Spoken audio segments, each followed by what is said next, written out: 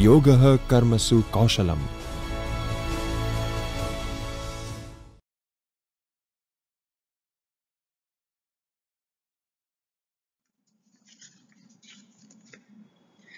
Hello everyone. I, CA Dr. Marzun Jokhi, thank UGC, Human Resource Development and Center of Gujarat University for giving me the opportunity to connect with you and deliver my session on a very important topic of the evolving technology in our accounting profession. I thank Professor Dr. Jagdish Joshi, Professor and Director of UGC HRDC of Gujarat University. Sir, this is an excellent initiative and I am sure that all the participants are going to get the maximum benefit. And being a student of Gujarat University, I find myself extremely fortunate that I am given the opportunity to share on this platform. So thank you so much. The topic that we are going to discuss, I'm going to share with you, evolving technology, and that is the future of accounting. Now over here, accounting, we are not going to see it as only a subject that a student is studying probably in the school or the college, but it is going to have a different meaning, or we can say it will be having overall a broad perspective. That is how we are going to discuss about the evolving technology. UGC, HRDC, Gujarat University is ranked 15 in India. It is pioneer and created history by organizing the first of its kind online refresher course in India in the year 2018-19, wherein a record 2,500 participants have attended. The first of its kind online refresher program in English language, wherein a record 3,500 participants have attended.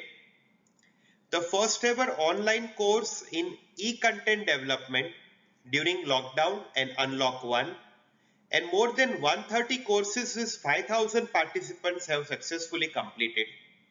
The participants are from across the country, and the first online professional development program for administrative staff of university during lockdown with 105 participants. Now the topic that I am going to share with you being the evolving technology. So because of the word evolving, we will first try and capture that how the evolution for our accounting or the basic number crunching, what we call it, has commenced, evolved, and where are we now and what next. If you see the pic over here towards your left, a visible individual on a typewriter, and probably we may feel we can recall a traditional, if you can recall a movie where like this individual were called Munimji. That is the person who will take care of the day-to-day accounting. But towards the right, when you see the pic, it is giving us an idea that direct human element is not involved. It is something like robot that we see the pic about. At school, when we studied the subject, we always started with understanding that accounting is a business language. Though the language has gone so many changes throughout ages, probably centuries by now, but this transition from a traditional individual taking care of the day-to-day activities to a robot, this is how the transformation has happened. And but obvious, the reason is technology, and still it is evolving. If we first start to check about our history for how we started the number crunching, so this pic will depict, and you will also all agree, that way back in the beginning with the invention of abacus, this abacus first recorded use is way back in China during 600 BC. Although we were not calling it as a technology, but it was helpful to us for the calculation part, and that was definitely very much helpful to the then accountant who were taking care, and it was slightly a mix of the mathematician and the accounting portion. Then came, after the abacus, then came the invention of a calculator. So again over here you will see the technology has helped at that point of time from the calculators with the help of abacus. Now we will be able to do the calculation with speed, and the accountant's job was slightly, we can say they were relaxed, and the burden was reduced when calculator came. But after calculator, the fraternity was extremely happy when this invention took place, that is of computer, because calculator also has some restriction, but computer, and that too after that we will see what happens after computer. So this computer was actually, we can say, a real evolution that was accepted, very well accepted, and everyone was excited to see the use and the help the organizations, the institutions, the proprietors, the companies that they will be getting. After computer, then came the software part of it. So what we call it, all the tele packages or the tailor-made packages for the, as per the requirement of the company or the institute or the organization. So Microsoft Excel, when it was launched, again the excitement skyrocketed like anything, because from calculator to computer, and from computer we got Excel, and when we got Excel we studied it, the advantages, it was amazing, and it is actually amazing. There are so many shortcuts, or we can say the tricks of doing the calculation fast, accurate, and it is going to save a lot of time as of today also. And it is again evolving. Excel is also evolving. And from this transition or the journey, now we can say that now this pic that is visible to you probably will go past in the history books. Now you will not see probably any individual taking a typewriter or a old machine and doing the work. This is all that has been, what we can say, transformation because of the technology from the number cruncher to the advanced program. Now the question arises, what next? That is a very important or a relevant question. And even this topic will depict that the human element everywhere, because of the technology, has come down. There is a decrease on the dependence, and once that happens, we are going to again I'm going to share and we are going to discuss about that it is actually really shocking when we see the data. We all are very familiar with the accounting or the father of accounting, but Deloitte and all the big four, they have been talking about the technology portion, and very specifically they are mentioning that the robots are coming. Now, our idea about the word robot is something different, but 100% this robots and the robotic process automation, what we call RPA, that is also an accounting part, is going to be extremely helpful for the organization. But on the other hand, from the individual's viewpoint, if we don't update ourselves, we are going to follow the dinosaur route. And during this last probably 1.5 or 2 years have made us realize that how important it is to keep ourselves updated with the technology. And we have actually learned it. Still, we need to learn more. Now, this was the data that I just mentioned, referred, and I was talking about. This pic is again very self-explanatory that automation is actually threatening so many jobs, and the accounting profession also is included. The sources and the references are kept over here. This slide indicates that probability on the left in the table, you will see the probability that computerization will lead to job losses within the next 2 decades.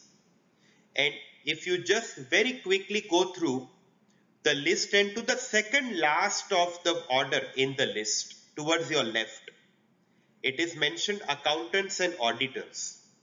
And the probability is given 0.94. What does this indicate? That 94% chances are there that the accountants and auditors might end up losing the job to the robots. So this is actually a very scary picture. It has been a recorded portion over here with the reference. The list where we will understand that everything, probably the list will give us an idea that not only accounting profession, but so many other professions are also in the danger because of the evolving technology. When I say danger, danger from the individual's viewpoint, but benefit to the organization, definitely. And we will have to also, with the technology, we will also have to evolve ourselves, get ourselves updated to the new things, irrespective of the age, or we follow the dinosaur route. This is again a very interesting portion where we will try and take a judgment that because of the technology, the low skill jobs are at a very great risk, or we can say a greatest risk. And it is very interestingly quoted that while the old jobs will be replaced, definitely, change is constant, new ones will be created. And this is a very interesting data and probably a very scary data that 65% of the children entering primary school now are expected to end up working in roles that currently do not exist. It means whatever the student or the individual or the child is studying right now, what does that mean? That when that child is out in the corporate world, probably what he has learned is not relevant and he is required to learn something new. But the basic schooling and the education is so important, and that is going to create the fundamental. But the new skill set, earlier we say probably discussed like that 20 years the generation changes, but now it is time that probably in very couple of years, we find change in the younger generation skill set. And we are also required to adopt that quickly. Now we go specific to the accounting profession.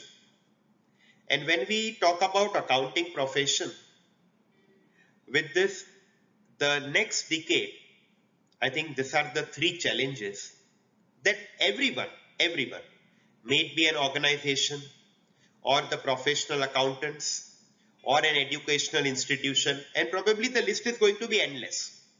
Everyone, these are the three major challenges that one is going to face because of the technology, that is evolving smart and digital technology, continued globalization of reporting, disclosure and standard. We have all new standards and something new that we have to comply with, and that is the need for the day and the new forms of regulation. So these are the three challenges that one will have to constantly understand and update so that we can face them positively. A very recent article on 24th of Jan 2021, it was reported in the Economic Times, and I feel pride to share that India, being the first country, they are going to release the forensic accounting and the investigation standards, and it is the first country to do that. So this is one, we can say, new type of the disclosure, the compliance requirement, maybe the new form of regulation. So we will also have to understand the new type of accounting rather than the traditional, we can say, financial accounting, or what we call it cost accounting, or slight advanced form management accounting. There are so many different that we will have to study, and that is the reason it is the evolving technology for the accounting and also the profession. And from forensic accounting, it comes forensic audit. We all know about internal audit, statutory audit, about tax audit, cost audit. But now because of this technology, because of the frauds that are taking place, and it is so difficult to even identify probably the red flags, and we realize after it happens and the money is lost. But now even our country and government of India is adopting a highly collaborative approach and addressing various challenges like fraud, financial misplacement or deceit, or we can say all that is taken away, the swindlers of the money.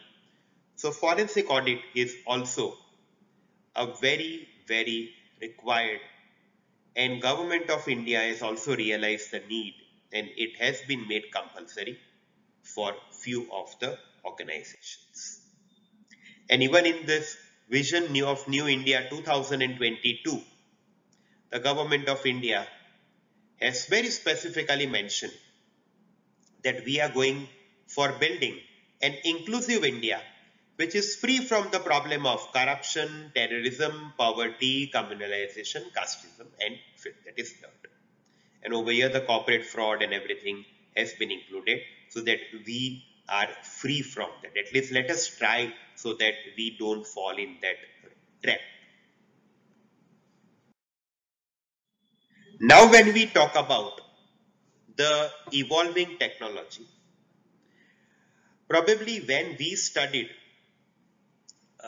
to analyze the financial statements, how we did was, and what it is also taught at present, the interpretation and the analysis of the items of balance sheet or the income statement, may be in the horizontal form, sometimes in the vertical form, and with the help of few ratios. Fine, well taken.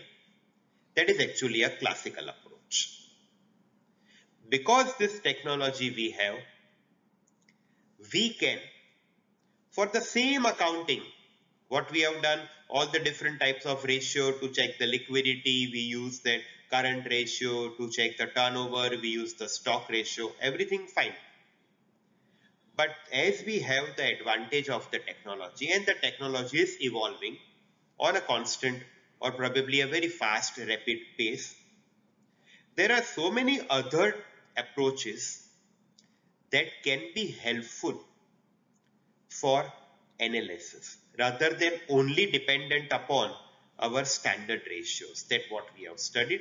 I'm going to discuss a couple of them with you.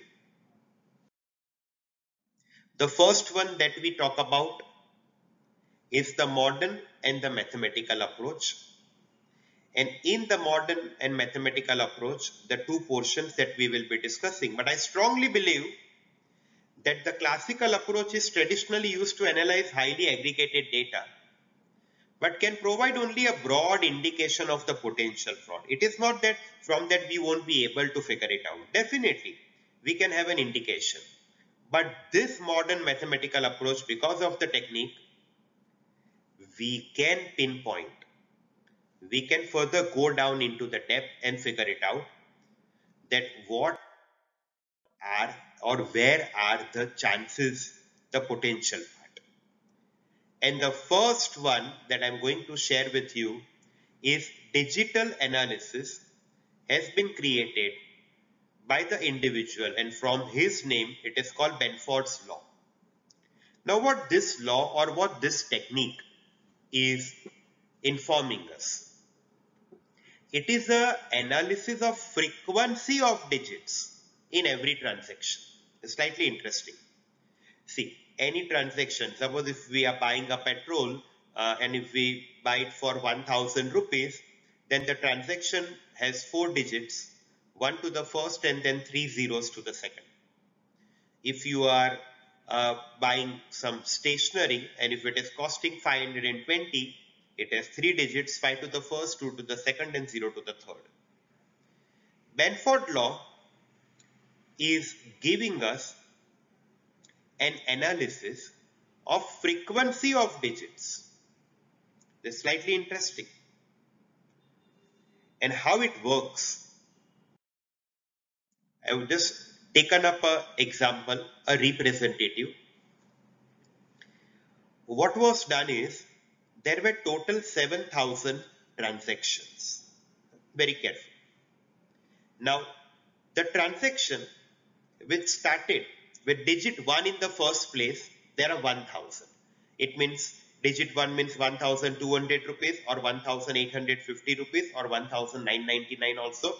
All the transactions starting with digit 1, or it can be 12 rupees, it can be 125 rupees, anything but starting with digit 1 in the first place. There were totally 1,000 transactions out of 7,000 transactions. Then transactions starting with digit 2 in the first place, it means 20 rupees or 29 rupees or 256 rupees or 2032 rupees. So transactions starting with digit 2 in the first place, there are 5,000 transactions. This is an actual data. Total there were 7,000 transactions.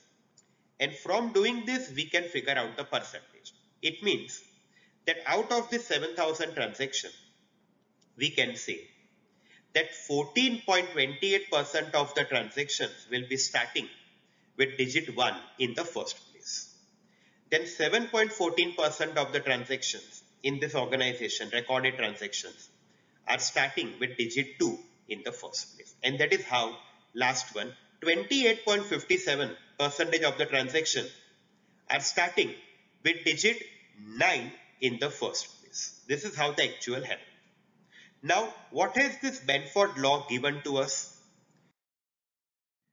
Benford law has given us a table, not only for the first digit, but even for the first, second, third and fourth. So how it works? In the table, if you see, the first one is given digit 0. Now this digit 0 in the first place is not a possibility. Digit 1 in the first place, it is written 30.103%, means approximately 30%.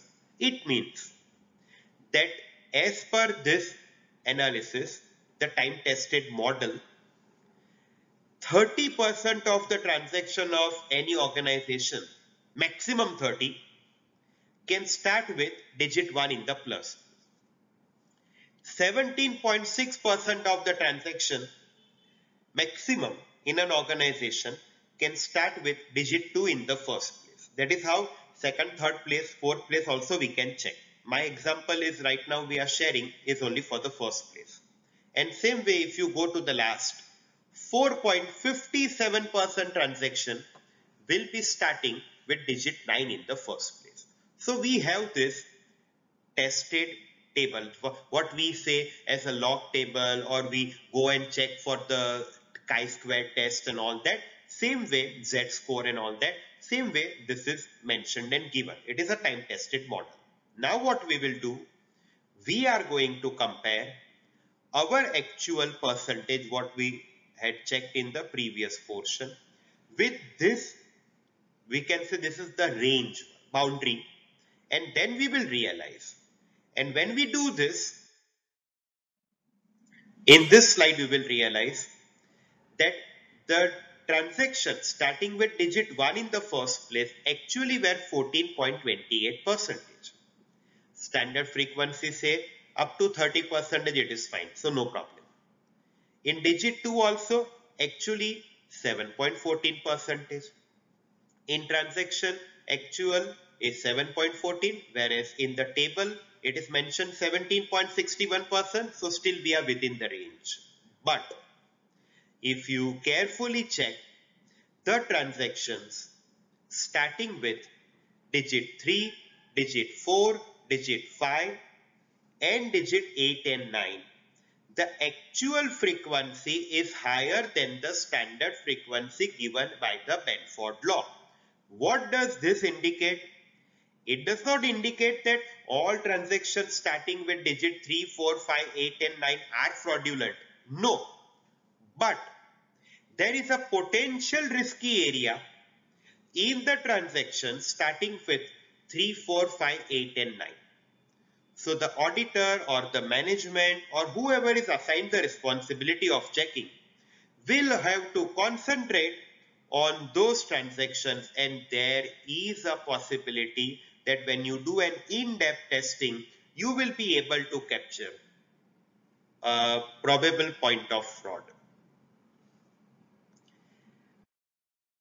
Definitely every law, every model, every test have their conditions, restrictions, we can say limitations. This Benford law can be used only and only if you have 300 transactions.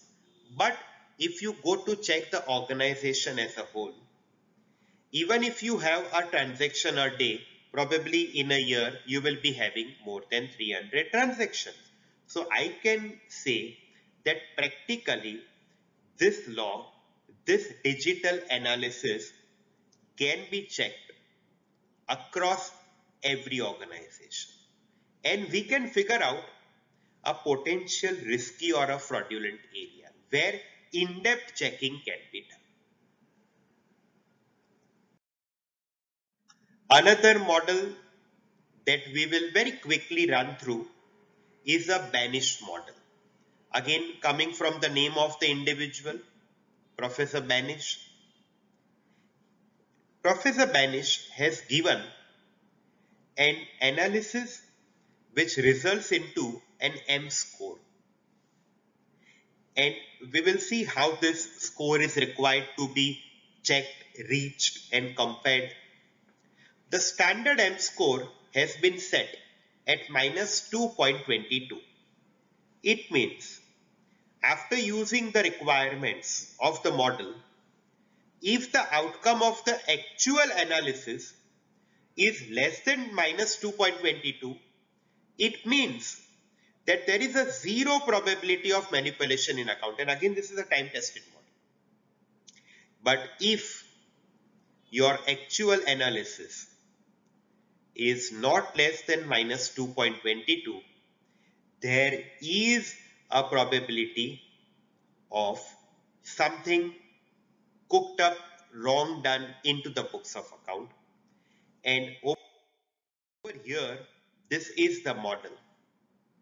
Definitely you can think of applying to again for any organization. And the last part over here, see there are 8 different ratios that we need to work upon. And the last portion, when you see M is equal to minus 4.84 plus 0.92 into DSRI. DSRI is given in the first part, that is the day sales in the receivable index and so on. And with this model, you will be getting your M score. And if it is less than minus 2.22, there is a zero probability of manipulation in the account. But if it is not, we can come to know. And now when we are talking about the evolving technology, a very recent article I am sharing with you, where the GST officials are going to use this radio frequency identification, RFID, for detecting tax evasion.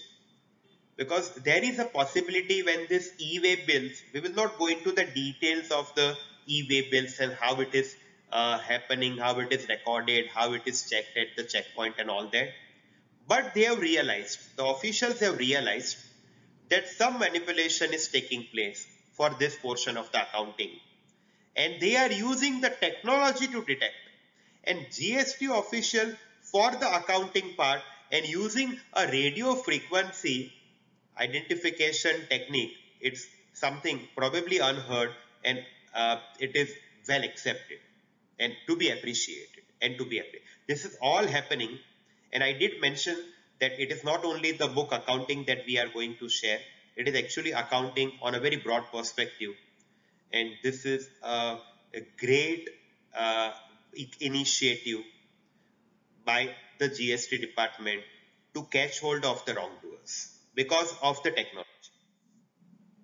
Again, we very quickly check that we all know about the debit and the credit card numbers, how it is a 16-digit number. We are also aware about our Aadhaar card number, where our Aadhaar number is a 12-digit number. But two things I'm going to share with you. This all your debit credit cards number, they are based upon, again, a technique called Luhan's algorithm. And the other number generated, the program, is based upon the Verhoeven algorithm. Now, how this Luhan's algorithm works, and it is actually working, and we will not go into again in depth of it. It is actually working on a modulus 10, or we can say mode 10 algorithm. And there is a way of checking. Now, this is slightly interesting. I'm going to share with you. There is a way of checking that the provided number, the 16-digit debit or a credit card number, whether it is correct or incorrect. So this is a number that I have kept. It is a 16-digit, that is 5526 4329 0720 4746. This is a 16-digit number. Now, there is a way or a trick or a step to check whether this number is correct or incorrect. What we will do, we will be starting from the last digit to the extreme right, that is 6. Okay, now I'm just showing you so that you understand slightly in a better way. From the last digit, we are going to skip the last and we take the second last. We double it. So 6 I have skipped. Before 6 it is 4, 4 I am doubling it. Again I am skipping the third one, 4th I am doubling it. Again I am skipping the 5th one, 6th I am doubling it. Next I am skipping, next I am doubling it. So that is how what I have done is, I have kept the first one, 3rd, 5th, 7th, 9th, 11th, 13th, 15th as it is, and the 2nd, 4th, 6th, 8th, 10th, 12th, 14th and 16th digit coming from the last portion, I have doubled it. This is your second row. Now in the third row, what we will do is, we will be writing again the full row. How we are going to write the full row? For the double portion, we will take that number. So it is 10. So 1 plus 0 is 1. For the untouched digit, which is not double, we will pick up from the first row. So 5 comes down. Then 4 comes down. Again 6 from the top comes down. 8, which is double, comes down. 3 from the top comes down. So we have taken up. And now interesting is that you should take the total of this last row. And if this total adds up to a number ending with 0, that is either 70 or 80 or 90 or 60. It means 1 plus 5 plus 4 plus 6 plus 8 plus 3 plus 4 plus 9 till the last 6. If you add up, and if this total becomes a number like total is 50, 60, 70, 80. If it is a totaling to 0, your debit or credit card number of the 16 digit is correct. Otherwise, it is incorrect. Same way, our Aadhaar number, and see how the technology is evolving and helping. Our Aadhaar number, what we feel, because I did mention 12 digit, and you also will agree it is a 12 digit. Correct? Yes. Visibility is 12. But just to share with you, actually the Aadhaar number is of 11 digit. The 12th digit, though it is 12 if you go to count, but the 12th digit, the last digit in our Aadhaar, it is actually called a checksum. Now what is checksum? Actually it is a check digit, we can say. It is helpful to reduce the likelihood of the error by introducing a final digit. So it is so linked and framed that after you insert the 11 digits and when you insert the 12th one, the checksum digit, if there is any error of a wrong digit which you have inserted, automatically the 12th digit when you insert will throw back that this is a wrong number. This is a wrong number. And that is the reason the 12th digit has been added in this algorithm. Verhoeff algorithm has been used to find out and to help that the earlier digits were not incorrect.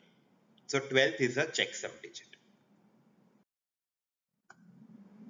Now again, how this technology, I am sharing with you some practical examples that how this technology has helped for this accounting profession in a broad perspective.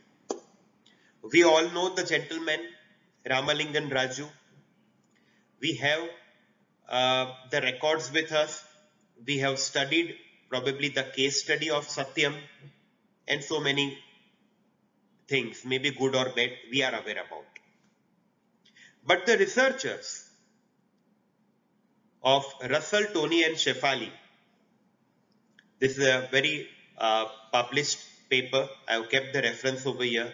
It is very interesting also. What they have done, and it is actually a real surprise when we realize it, that this is how is it a possibility that they have not only analyzed the financial part of the report. See, normally when any company is coming out with a report, we focus on the finance part of it. When we want to analyze, may it be the horizontal one, may it be the vertical one, may it be the ratio, and even the earlier two, the Benford law as well as the Banish model. Over there also, if you recall, the portion was on that numbers, but technology can help us to check, not only focusing on number, but to our surprise, the top management language for the signals of possible deception, something very interesting and unheard of. What they did, they have studied few years report, the Satyam chairman's letter addressed to the shareholder. And in that report, from the management, top management language, they are able to come to a conclusion that even when the management or any individual is thinking of any wrongdoing, the effect will come, the impact will be there, the result will be there on the language also. And this is very, very interesting. This is very interesting. Now we will see 4 completing analysis were used. Complementing an analysis of the tone of the letters, a study of the frequency of the use of the personal pronouns, the relative frequency of the extreme positive emotion and the negative emotion, and the text analysis software program, that is Diction 5. Now this is very interesting, which is going to examine a text for the verbal tone across 5 master variables. So what they have done is they have studied the language, they have studied the report, they have actually studied that what was mentioned in that last 5 years report, and it was found on the belief that certain emotional and cognitive changes occur when an individual is engaging in a deceptive behavior. This is slightly interesting, and these changes will include a need for the person to manage the external image they portray, because see, there is something wrong that is happening and the management knows that the wrong is thing happening, but they don't want to portray that, and they want to give a good picture to the outsider. And it was also comprehended that the deceivers at that point of time, Ramaling and Raju, they actually subtly shifted the blame away from themselves as the level of the deception increased by seeking, and they wanted to spread the responsibility. And how they did, when they studied the narrative communication, and this is a very interesting part. I will again request everyone that in case when you get some time, you need to go through this research paper, that they actually studied that initially when the reports were out and when Ramalingan Raju and the top management were mentioning the matter to the shareholders, they were using the singular pronoun I. That means they were actually boasting. They were boasting to the shareholders that this is our benefit, or these are the advantages, and this is all that we have done. But as they have started into the fraudulent or the deceptive activity of taking siphoning of the money or the funds, what they did was, in the language they realized that in 5 years report, from the singular pronoun I, it was transferred to the word we. And there was a very increase in the positive tone in the CEO letter. Earlier it was not. And there was a gradual decrease in the numerical reference. It means what? That suppose if you take that 5 years report, the first year report, it was mentioned in the report that there is a 80% increase in the revenue, there is a 20% increase or the 20% increase in the profit, and we are going to give you 10% dividend, 30% dividend. So that were the references that were kept in the report on the earlier part. But when in the earlier years, but when this started, the deceptive, the idea about siphoning of the money, then what happened? From that I, probably I say it is arrogance part, from that I they have shifted it to the we, means they wanted to share and shift the blame. There was a very increase or a positive tone rather than the arrogance as compared to the earlier, and the numerical reference were drastically going down. So this is a very interesting way of understanding that rather than only focusing on the financial part of it or the numerical reference, the technology is going to help us in such a way that we can also use the other portion, the non-financial data, for figuring out that there is a possibility of finding that there is a red flag or there is a fraud. So this is very interesting. And further, this technology, though we call it accounting technology because we are trying to cover over here, and I'm going to share with you the evolving technology with accounting. Whether we like it or not, whether as a manager of the institution or an organization or a company or a leader or a proprietor, whether we like it or not, but world over now we have believed and we have accepted that we will have to stay with the technology, we will have to stay updated with the technology, and there are so many instances that we are finding it difficult to accept that, to adopt that. And over here again, the rightly mentioned in a survey conducted that 41% of the CFO world over has cited that the technology as a major source of stress in the job, but I feel that there is no way out, and accounting and finance is going to be ruled now by artificial intelligence. And when we talk about the evolving technology world over, these are the areas we can say it is the next generation.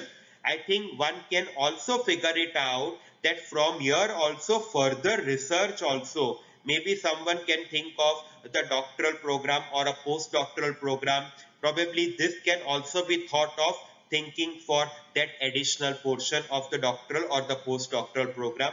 All these technologies, it will be difficult from my side to share with you everything, but I will try my best to just sum up everything so that we can understand that these are the possibilities. Artificial intelligence and robotic.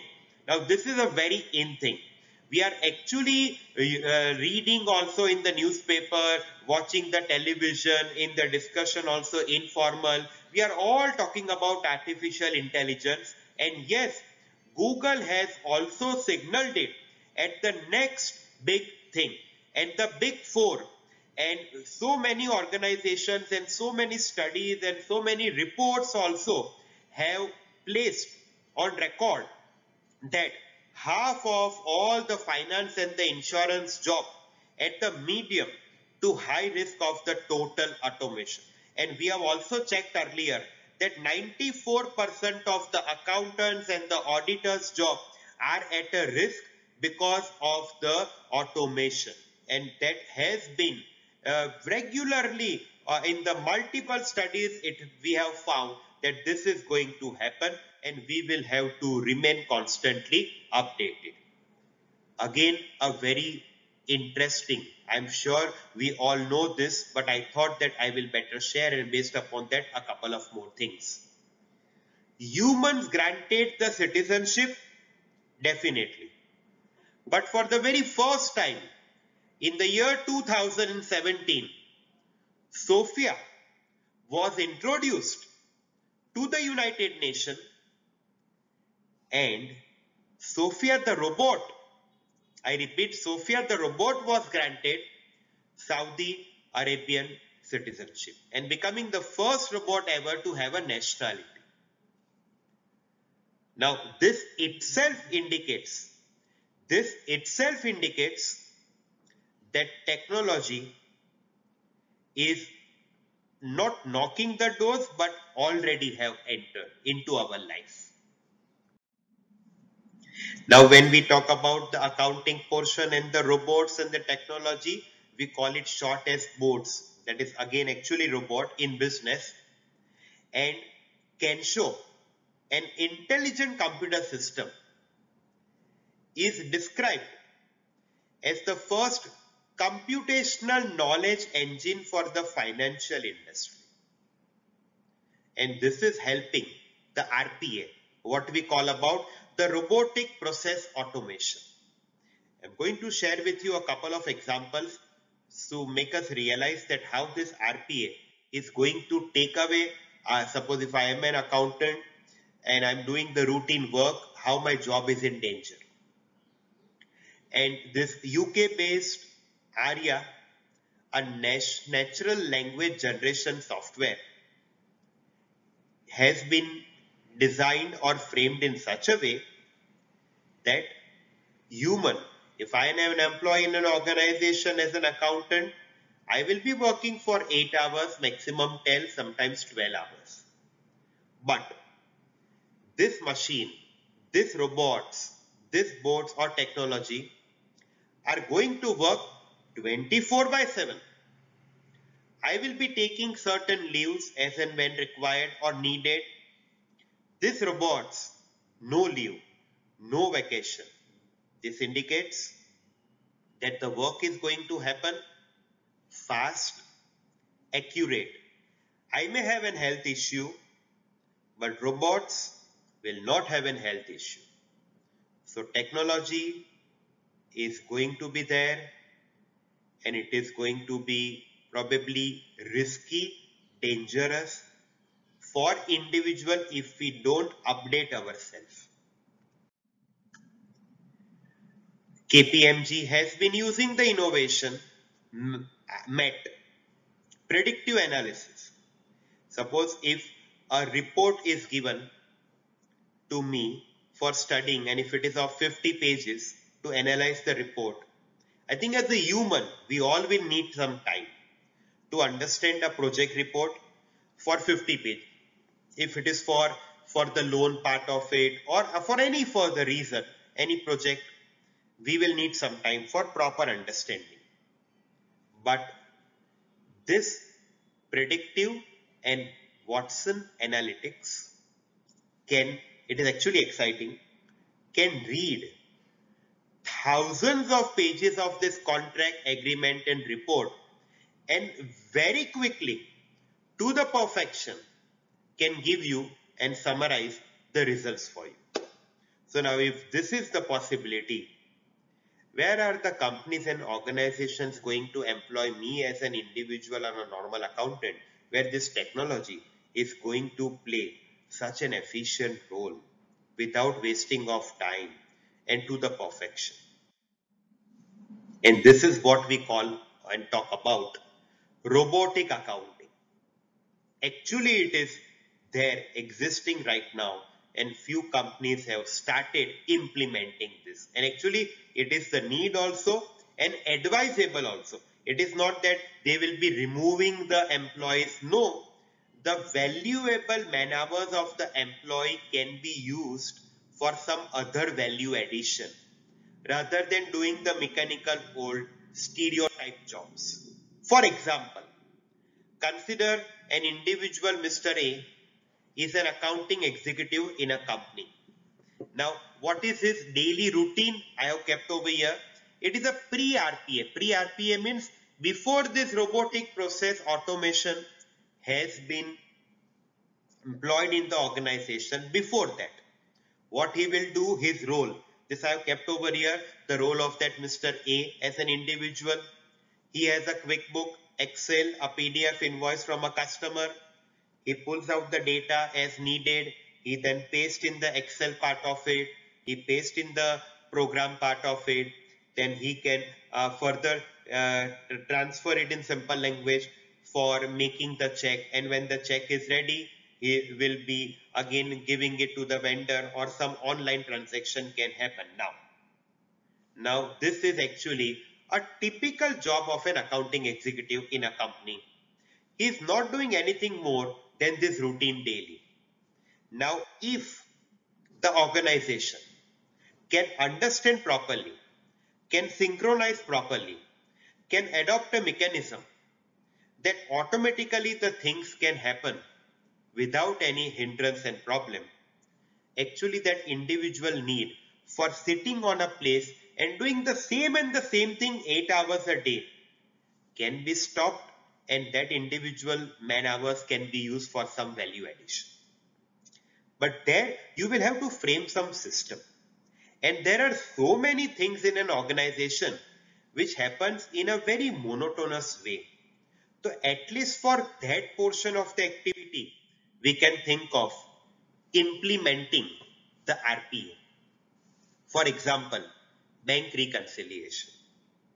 We know in the system wherever cash book is. We know in the system where the bank statement are. We can set the program in such a way that at the end of every month, it will be comparing the two transactions in both the books. And if the transaction is not appearing in either of the books, at least it will appear in the reconciliation statement. And that is a possibility.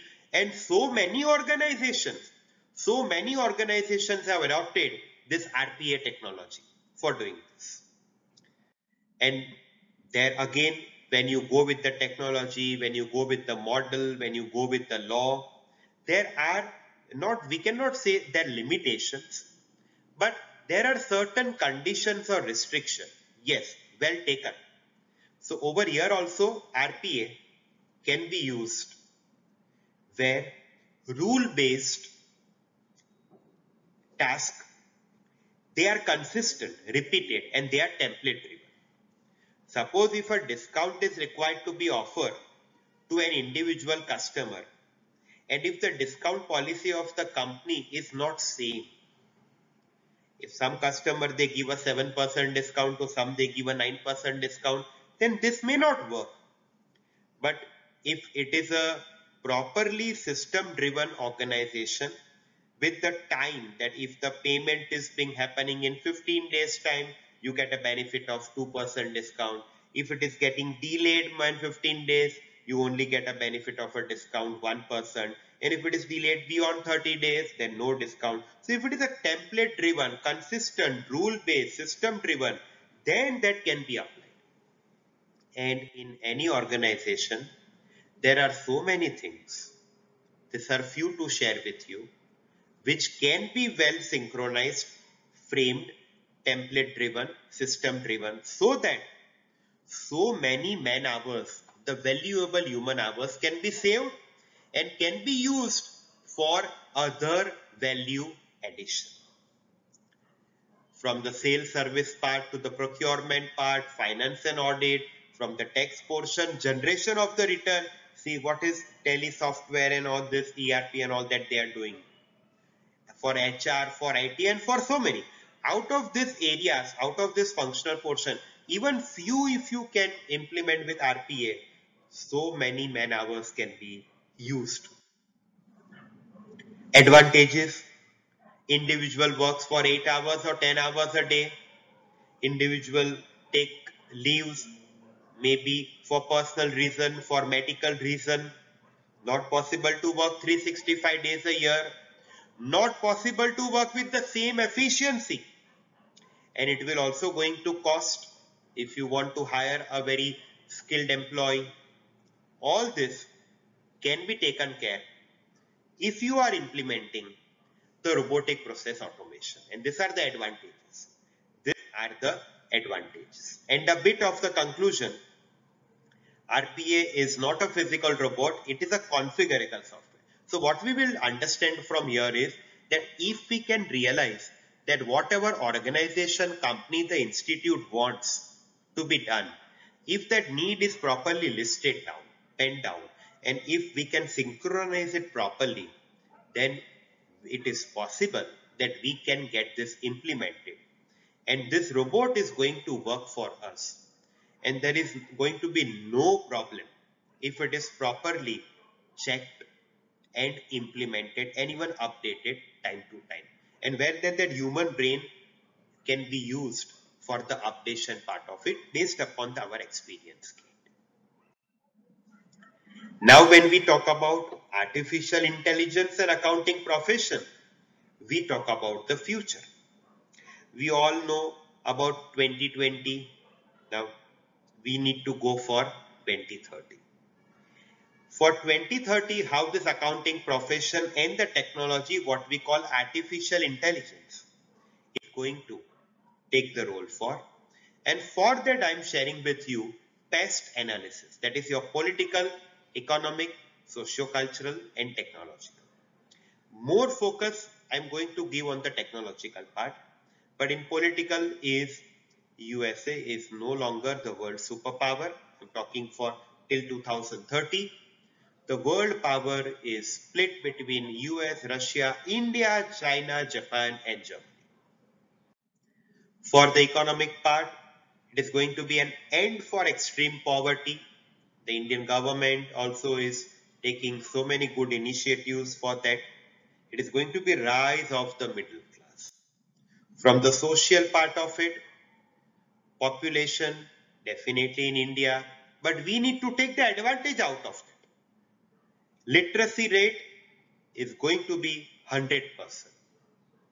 So though someone can say that population is a disadvantage, no, we can actually take the advantage of the population. And now this comes an important one. This is the data that has been published in 2020 talking about 2030. But out of this, some of them has already been, yes, rightly, probably you might have figured out, self-driving vehicles, robot soldiers in the army, drones, smart cities, what we are also talking about. Already it has been started. We are actually watching and witnessing also. Artificial intelligence is nothing but the smart way of living, and these are the normal applications of our artificial intelligence in the current scenario. Even detecting the credit card frauds, it is going to help us. Our smart car, smart homes, everything we rely on the digital part of it, that is being taken care by artificial intelligence. If you see the data, the global market of AI in 2016 was around 1.4 billion, and in 2025 it is going to be expected around almost 60 billion. So just in 9 years from 1.4 to 60, a huge jump. Even the global GDP, and that is all thanks to AI. And it has been recorded, proved, studied that AI can increase business productivity by 40%. Now, who will not dream of implementing AI in irrespective of the organization that they are managing? And this is just the history of AI. I think the familiar part was first we realized in 2011 what we call about Siri. The smartphone users will agree to me. Then what we were understanding and talking about was Alexa. That happened in 2014, way back. We are in 2021. So this is actually a timeline of AI. And right now we all talk about drones and what is this Netflix and all about. I'm going to just quickly share with you. Siri we all know. Alexa also, so many advertisements are there. It is not right now the current invention. It happened way back in 2014. When we talk about a driverless vehicle, Tesla is the company. They have actually started it. What we talk about Netflix, and probably from the last year, we are all dependent upon this. This is again the technology, AI. Pandora, where it is actually for the music lovers. Nest can be useful for your smart homes. And drones that we have just talked about, maybe in the positive way, or some enemies are using it for some problem. But again, this is going to be extremely useful even into the day-to-day routines very soon, very soon. Now, coming up to how AI is going to help in education, and that we ourselves have realized in this recent past, that irrespective of whatever happens in the world, we are confident that with the technology, we can continue delivering the needed portion. And I again at this point also really appreciate Gujarat University and the team for thinking of this initiative, which can be extremely helpful to all the participants. The smart content, the intelligent tutoring system, the virtual facility, probably we have realized more in this recent past than we thought of. As per the study earlier, maybe in the year 2018-19, towards the end of 2020, when they were doing some study that what will come in 2021, they were thinking, the study showed that from after 2021, this thing might pick up. But because of this problem, the pandemic, we have realized that what we thought of will happen after 2 years has actually happened, and we have preponed the happening, we can say. And not only that, at so many places. Online lectures, definitely it is the need for the day and it has been very well delivered everywhere. But even the assessment part of it, because of the technology, has been taken care so nicely. It is proctored online assessment where again the scope of what we say cheating drastically reduced. And this is all because of the technology.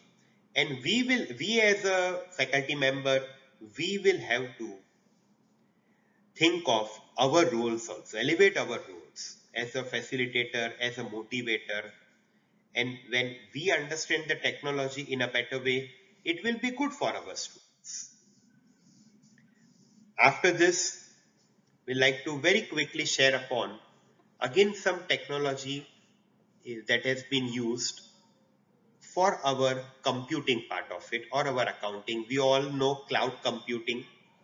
We feel it is something new to us. No, it is not. Actually, it is not. If you just quickly go through what we talk about the Google Gmail, what we talk about that we are saving certain things online. So what is that? That is actually cloud computing. The drive, what is that? Actually, it is a part of it. So we all feel that we don't know cloud computing, but we are actually in that. What is this online banking that is happening? And you can transfer the funds without going to the bank. If you just recall maybe before 10-20 years, for transferring the fund, you have to go to the bank, give the check, stand in the line, receipt, and then the transaction transfer happens probably after a couple of days. And then again, you will have to go with the passbook and to check whether the transaction has been properly recorded or not. I think that is a history now. You can very well sit at your own place and do the accounting for anyone for your clients. Big companies have realized, probably in the recent past, that there was no need of the infrastructure. We can provide the technology to the employee, and employees can stay back at their place and do the work without any problem. Without any problem. Blockchain. Again, this is the technology that has been into our day-to-day functioning, whether we realize it or not. It is actually, the word comes from that you are actually combining some blocks into a chain part of it.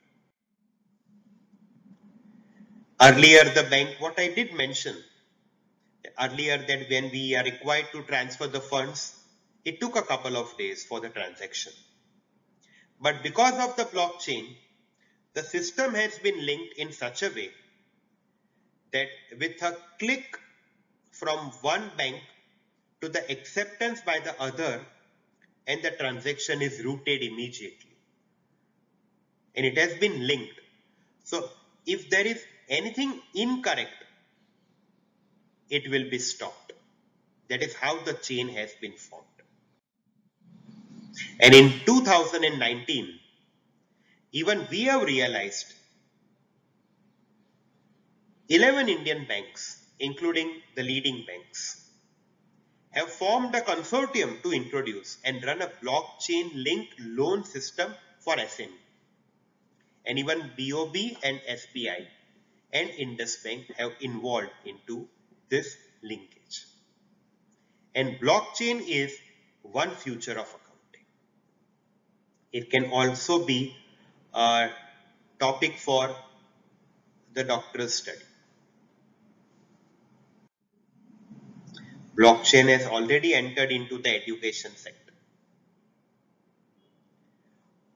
This is what the happening of the certificate program, the refresher course that we all are attending. We will be writing our assessment. It is everything going to be recorded. Our viewing to the lectures, our assessment part of it. So all this is happening because of what? Because of blockchain. And Again, you can also have the facility of on-demand learning, all these models and platforms that have been developed by UGC, where a student get an advantage of doing a curriculum or doing a course, attending it, giving the assessment and getting the certificates. It is again so important, and it is going to impact, it has impacted, I will go to say, our higher education. And we need to understand as a facilitator, as a tutor, as a motivator, that what is our role, and we need to link it with the role of the students and what are their expectations. Unless and until we don't do that, it is going to create a problem. And I'm just sharing with you that what are going to be the universities of future. It is completely going to be a very changed scenario. Everyone's role is required to be revised to such an extent.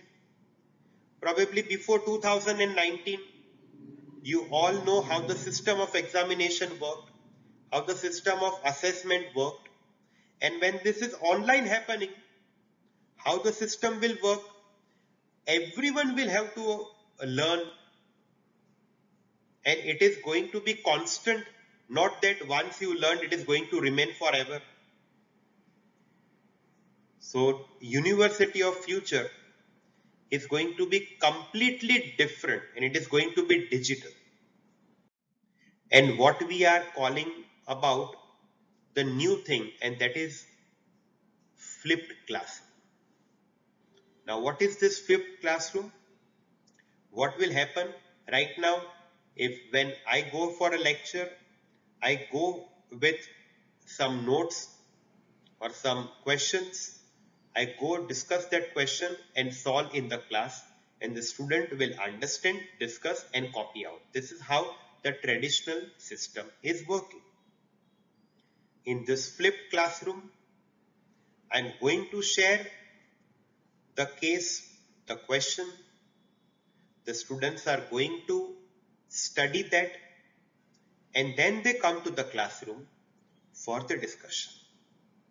Rather than only I informing them to do this writing, I will be sending to them the recorded portion, the reading assignment and the material, and they will be ready with everything, and then they come to the class and we have a healthy discussion. This is going to be the need of the day, and we need to understand this, realize it, and we as a faculty member, we will have to get ourselves updated, because the younger generation is extremely smart than what we think of. From my side, how this technology or artificial intelligence is going to be probably in next few years, the world will be vastly a different place in 2030. 2030, what I feel, it is slightly a long time. Maybe in 2025 only, we are going to see something new. And AI can be a tool for competitive advantage for every organization, for every institute, and for every company. Now, because of this technology, there are certain worries, and my worries over here are, while this technology is on the whole likely to create more jobs than destroy it, some industries are likely to lose more jobs to machine than the new technologies will create. So we will also have to think of our role. If you recall, in the beginning we shared that today 65% of the children, what they are studying, when they come out to the corporate part of it, after their education, they will have to learn something new. The management, the CEO, the CFO of the future will have to understand the technology rather than only an expert in financial management or an expert in accounting. And unless and until we into the accounting profession, the commerce profession, if I don't understand the technology and the significance, I will have to go to the dinosaur way, the dinosaur route, extinction. And by 2025, all digital data will be available to everybody. And I think that technology holds the future. Irrespective of the profession, if we don't understand that and study it properly, it is going to be extremely difficult for each and every individual, irrespective of whatever qualification the individual will possess, because all that qualification that everyone has acquired is actually a history. It is a past. It is sunk. A very important question to ponder upon. Let us take an example that I know accounting properly, but I am not well versed with the technology.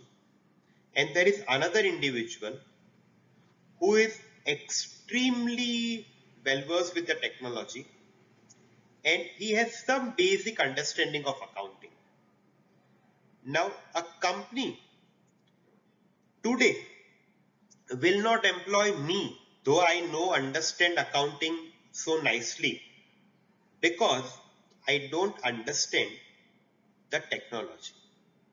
Company will prefer to appoint a technologist who understand accounting, because that portion can be taught easily rather than teaching technology. So this is a question to ponder, that do we need accountant who can understand technology, or do we need technologists who can understand accounting?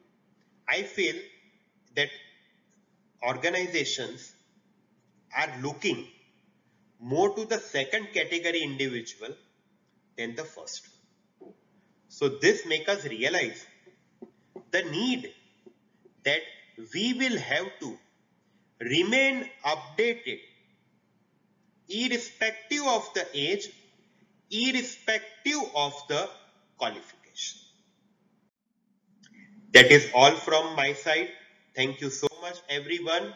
And these are certain references and further readings. So thank you so much. I really again appreciate and thank Gujarat University, HRDC, and Professor Dr. Jagdish Joshi for giving me the opportunity to share with you. Thank you so much. Stay safe and stay blessed. Thank you, everyone.